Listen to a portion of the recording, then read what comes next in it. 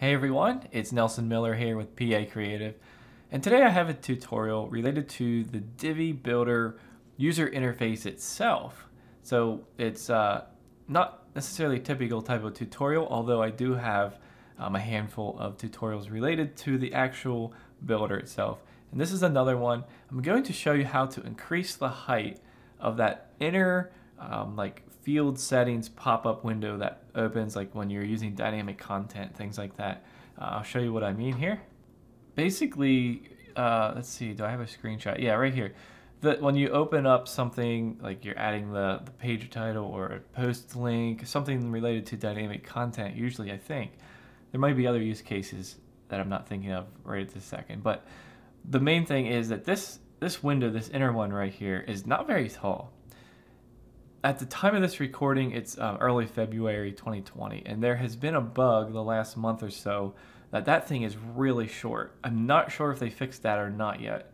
I feel like on the one site I was just working on, it was fixed. So I'm not sure. I need to, just wait and see kind of. But either way, this tutorial is really helpful because why not make it taller anyhow, right? Brilliant, right? So it's going to either solve the bug if the bug still exists for you, or it's going to just make it taller anyway and be more convenient. All right, so it's a really nice tutorial for efficiency, productivity, right? Okay, so let me just show you real quick. Right here, if I'm in here, like here was one example. Click in a text module, add dynamic content. Let's say I choose page link. This box we're talking about, right? There's a blue scroll bar here. In fact, that's another idea. I just realized the scroll bar never works in there. I wonder if I could fix that. I'm gonna work on that. See, sometimes it does. Anyway, that would be round 2, I guess. But that's the idea. Like even here, if I was gonna set a link, right, and let's say page link. Look at that. I mean, that's pathetic. The scroll works there. Okay. So let's make this taller. All right. So here I have the tutorial. If you're watching this on YouTube, as always, I always have a written post here. So a lot of times you need that because it has, the screenshots, but also the snippets of code. All right, so do this. Why not make it like this? Why not, right? Why not make it taller? Why not have the whole thing in view instead of the scroll bar?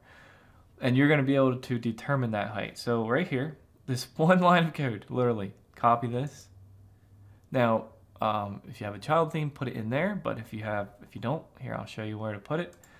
I'll just go to the back end. Divi theme options. That's where you should put it, right here. Just put it in here somewhere.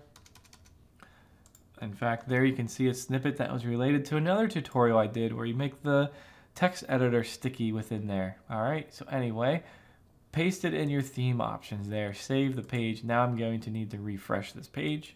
All right, let's try it again. I think I was doing a link. Get back in here, page link.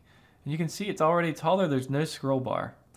Now I could, this particular one is not necessarily tall because look, it's only one option here. You know what I mean? Now this has always been tall, so this is a nice box. But what's one that's short or normally taller? What was I using? Oh, this is it. Page link. Well, if my dynamic content was here. So look at that. It's nice and open. Look, you can see all the options, and it's there's enough room here. Why should it be short and have the scroll bar? That's it. That's the tutorial. Here I have, make sure you check out my other Divi Builder tutorials. Let's take a look. All right, this is the category page on this website of my blog. So hide the Gutenberg buttons, sticky text style settings. I was referring to that. Here you can set the position and the size of that box that opens.